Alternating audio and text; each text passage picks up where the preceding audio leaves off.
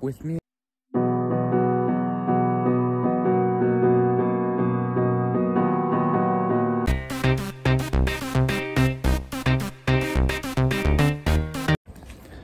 So today we are doing the walking and talking while walking the dogs.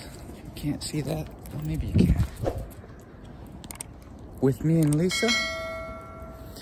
And two things we're going to talk about today. Number one is the amount of abandoned houses in Japan and why I think it's a good opportunity, or it should be a good business opportunity, but how to, use that.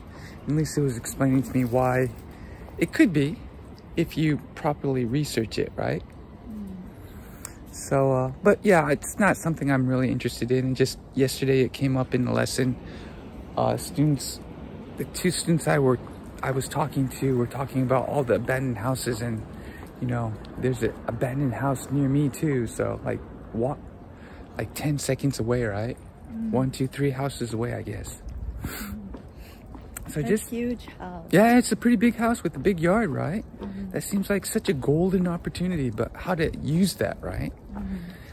So, but yeah, I think it is a business opportunity if you're into it. I'm not, but just that was one of the things we were talking about today. Oops. The other thing I wanted to really talk about was how your motivation could just kind of go up and down all the time. So yesterday I was feeling really down.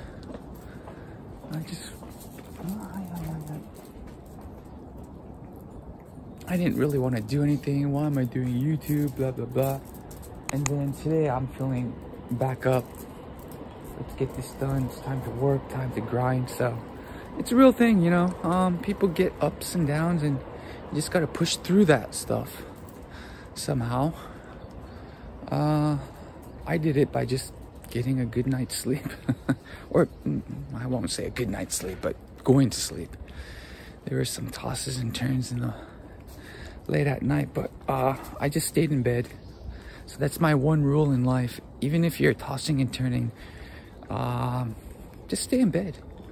Keep your back. You could wake up, do whatever you gotta do, but stay in bed. Okay, we're out. We've got a challenger coming.